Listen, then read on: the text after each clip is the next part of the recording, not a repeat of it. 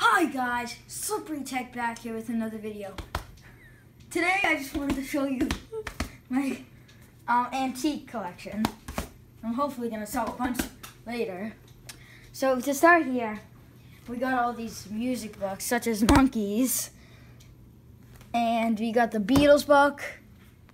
I actually do not know what this is because this is from my Nana. Next we got my amp, which is not really an antique. It's just something that I bought off online. Then we got this Lost for Words record. Then the best thing of this, you know what, I'll save that for last. These are our coins. So we have a range from pennies, quarters, I don't know really what these are called, RPs I guess, something. These are just old coins, dimes,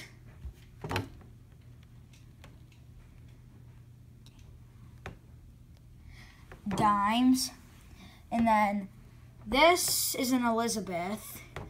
This is a coin from Howe Caverns. This is a token, I think.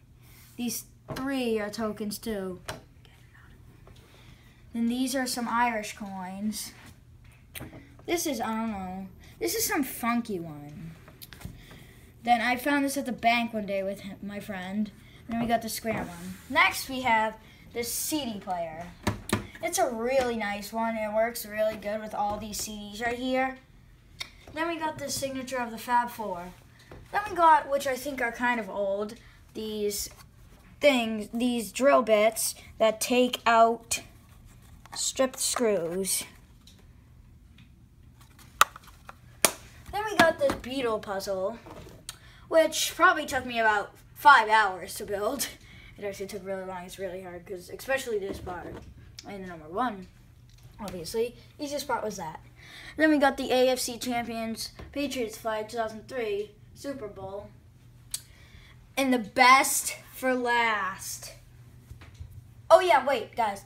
This lock that is from, like, I don't know, in the 1900s, 1960s.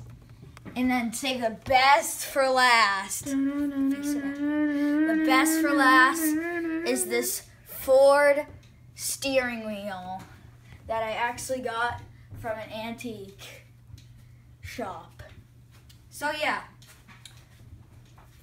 like this video. I want to get 100 views and subscribe to my channel. Slippery Tech out.